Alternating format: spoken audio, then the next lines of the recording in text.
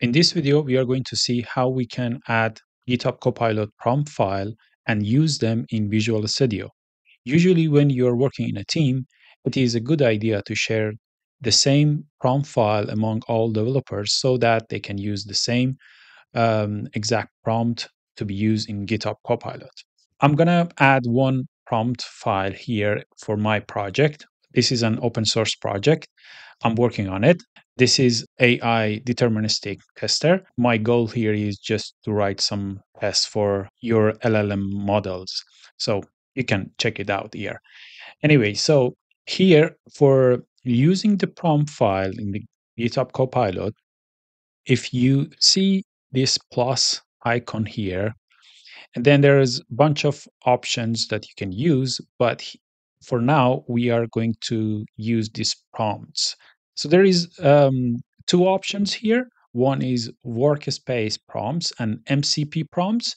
If you are using some specific MCP servers attached to your GitHub Copilot, you can also add some constant prompt file for using those MCP server. But here we are going to use workspace as your custom workspace depends on this project. All right.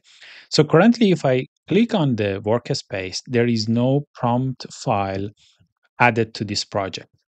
So if you ask where is the path to put those prompt file, actually, if I change my mode to this is the solution explorer, and then this icon, you can actually switch between the viewing the file, the actual file in this directory. So this is all of my project file. And then here you can see one .github folder where you can put all of the instruction, all of the configuration related to your project for the GitHub Copilot. Currently, I have added the Copilot instruction for this specific project. Usually, it is a really good idea to put this instruction to define what is your structure, how GitHub Copilot should suggest the code based on your structure. So many stuff here. So for the prompt file, we need to add a folder called prompts. And then under that prompts, we are going to add a new file. The format of the name, it should be ending with .prompts.md. So for example, I'm going to add it as a code review dot prompt .md. So this .prompt.md should be actually added to all of your prompt file, but the name actually coming like this, code review, all right? So here is the empty file. I have already one written the empty file, paste it here. So one thing to mention here is you can add the mode and description about your prompts. Mode means the way that GitHub Copilot going to use this prompt file. It should be in the agent mode. Even if you put your, for example, if your Copilot it is in the ask mode, it will switch automatically based on this mode to the, for example, here to the agent mode. All right. So I'm going to save this one. So basically all of these stuff is, let's just put the Unicode here as well. Instruction of the prompt file, we are telling the Copilot to check different area of the code. For example, here is code quality and readability, documentation, functionality, like consistency and style. And at the end, after checking all of those criteria, we will ask at the end, just tell us how good it is, our code. So code quality, great, good, not good, right? So at the end, when Copilot reviewed your code, it will tell you, okay, your code is how it is good or not good, all right? So I already saved this file. If I go back and select the prompt workspace, Now we can see this code review.prompt.md is coming up, and it is possible to select. All right.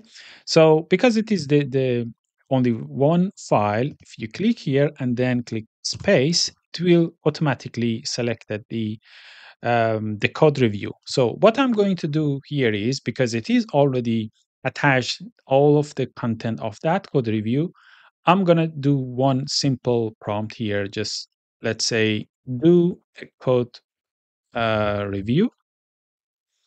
So you can see here it is attached that prompt file, and it is started just checking the code, and then based on the instruction we put in this prompt file, it start doing all of the code review for us. So let's see how it is just checking our code.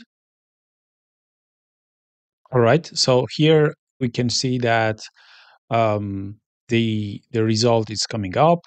It all it is checking our code based on all of those criteria we put in that prompt file, and at the end is saying overall rating is good, not great, but good. All right. So if you want to check the criteria and the suggestion that it generates, let's open the prompt file we had here. Um, so here we set code quality and readability. Here you can see uh, code quality and readability, structure clear, fluent pattern correctly applied, and based on the the question we put in the prompt file, he tried to answer those questions. So you need to structure your prompt as well for whatever you want. So here we are doing code review, but you can do anything in the like code generation or any other area you want to put the prompt file. But here you can see all of the things that we put here. We can see how it replies to our questions, and then at the end, the overall rating is good. So suggestion and summary also, it is just like saying this is a based on your questions, it generates some suggestion for us. So that's it for using the prompt file in the Copilot Visual Studio. Thank you very much.